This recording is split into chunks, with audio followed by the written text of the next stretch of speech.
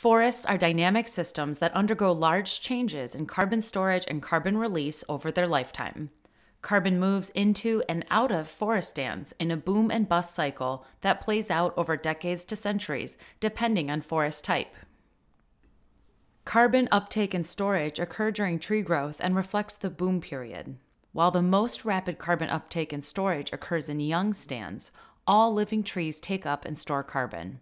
Living trees remove carbon dioxide from the atmosphere and store it throughout the forest ecosystem.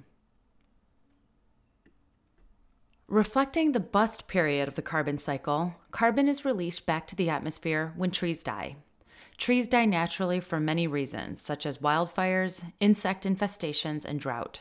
Some carbon is released quickly, as in the case of fire, but most carbon is released into the atmosphere slowly as dead trees decompose.